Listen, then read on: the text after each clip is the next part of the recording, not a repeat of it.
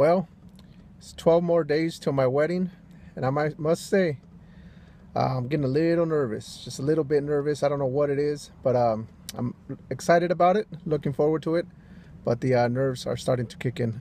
I think what I'm getting so nervous about getting closer to my wedding is that the focus is on the people that are getting married, obviously, and I think that's the main thing that I'm nervous about is usually I guess they say it's the woman that's nervous about falling down the aisle, making a little mistake, whatever. I guess I'm a little nervous about making a little mistake, but pretty excited. 12 more days till I get married. Nerves are kicking in. Looking forward to it. I'm very excited about it. I think it's the right time. Me and my fiance, my fiance, future wife. We don't want to hear ex-wife. We want to hear future. We've been together for a good 14 years, going on 15 years, and that's a long time.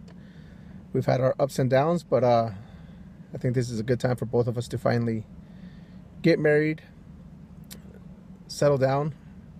We already have kids, but it's that big step that we have always avoided, and now the time has come. 12 more days. A little nervous, really looking forward to it, but I'm sure these butterflies will go away.